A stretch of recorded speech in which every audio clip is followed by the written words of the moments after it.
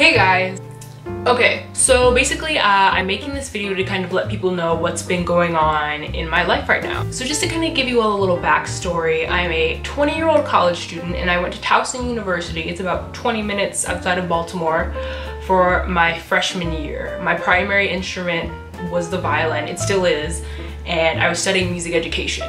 So some of you may know that I took a year off from school to actually transfer. I was transferring from Towson to the University of Maryland College Park. Ultimately, I did this because I wanted to be in a thriving music school in a place where the strings department was really strong and awesome. They also have a really good orchestra, and that's another reason why I really wanted to go.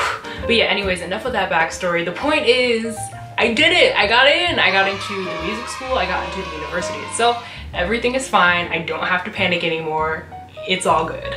But yeah, I'll be attending the University of Maryland for their dual degree for violin performance and music education. Now this wasn't necessarily an easy process because I had to leave a place where I was thriving and completely drop out. I mean, I had to leave my friends. I had really great friends. I was getting really good grades. I was just doing really well. I mean, I loved being on campus. And then I had to drop that and then, you know, apply to this place that I really didn't know much about.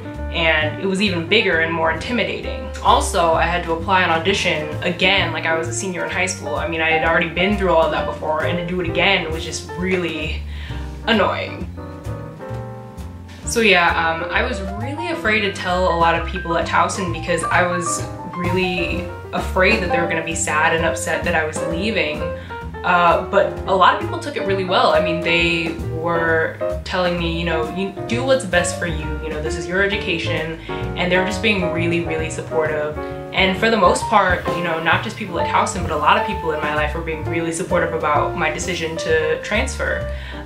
Most people were very positive. Some people didn't respond at all, but that's okay. Anyway, so let me just kind of get into details about what I've been doing for the past year.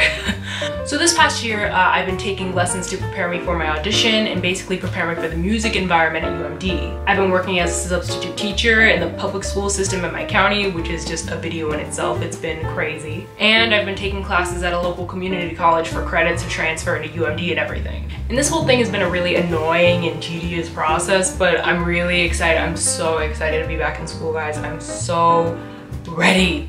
Anyways, I just want to thank everyone for your kind words and support because you've been helping me to lose my mind a little less throughout this whole thing. So thanks for that. Also, thank you guys so much for watching, and I will see you later. Bye.